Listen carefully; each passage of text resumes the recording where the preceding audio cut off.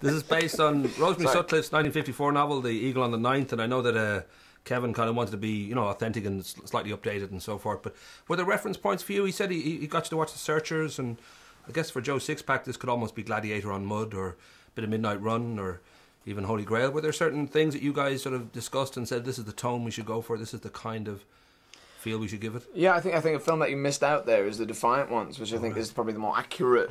So, no, that was slightly aggressive, wasn't it? I'm sorry. Do you want to fight? Let's go outside, Jimmy. He also gave us Kevin. You know, it was the first film he gave me was Black Robe, which is you know, kind of an older film that, you know, shows people going into the real wild and unknown, and you know, so it was definitely a dark film, and but it.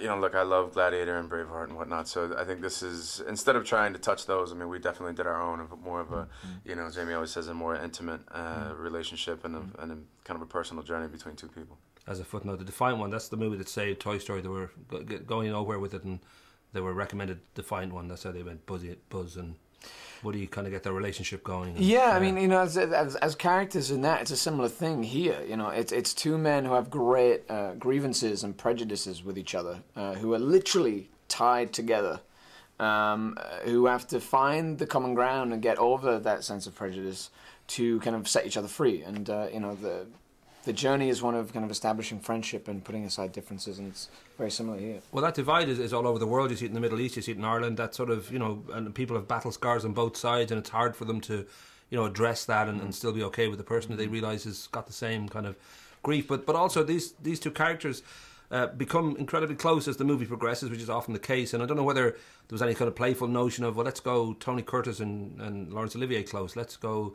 Snowy Brokeback Mountain close, let's have it that we're...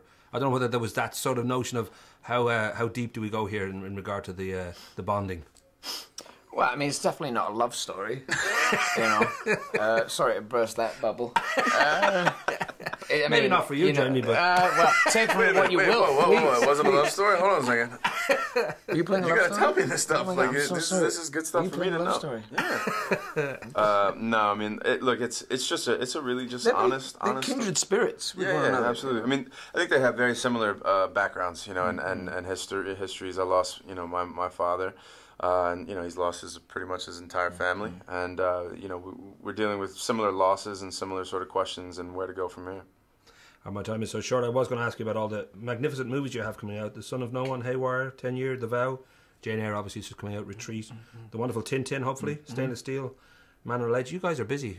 You obviously sort of feel work is good, as opposed to sleep. And well, being busy is great, you know. Yeah, it's always good to learn. You know, I mean, I've done a lot of my learning on set, you know, so it's, you know, I think it's time to take a break a little bit and, you know, try to reinvent. But yeah, I mean, I've been really lucky in the past couple of years. Well, the one thing I was going to lead up to with all that is because you're so talented and good looking and all those things, the Irish connection. I know you've got a good kind of mix in there actually for you. You've got Native American, Irish and French, which sounds like a really good night. Yep. I think German in there as well. Ah, okay. Yeah, it's definitely a good night.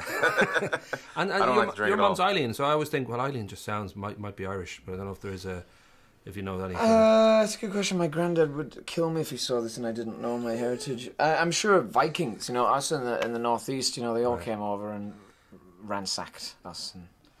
But did you get a chance to check it out? I know last time I spoke to you for G.I. Joe, you were going to make this film, and you were sort of saying you'd be in Scotland. You might get a chance to figure out if there was any Irish roots. I don't know if you did get. I do know that there is Irish roots. I have not been able to do any more research as prior to the last time I saw you, but I did get to go to Dublin, and I did do some research into Guinness, and that it was. I never will drink it anywhere else, but you know. It's a good place to drink it, all right. Cool. I've been getting the friendly finger. I won't shake your hand. I got some ink on it. I'll lose just this hand. Sorry, nice to talk to you, man. All right, brother. Cheers. Good luck, brother. Cool. Good seeing you.